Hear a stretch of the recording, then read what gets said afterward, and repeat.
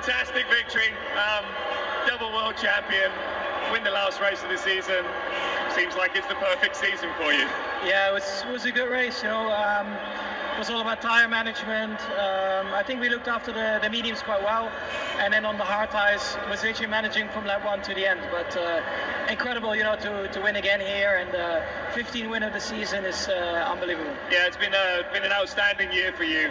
What do you take from such a special year? Obviously last year it was a little bit more competitive with fighting with Lewis for the championship, but this year you've walked away with it. It's been really enjoyable, you know, to work with the whole team and to be able to achieve something like this year.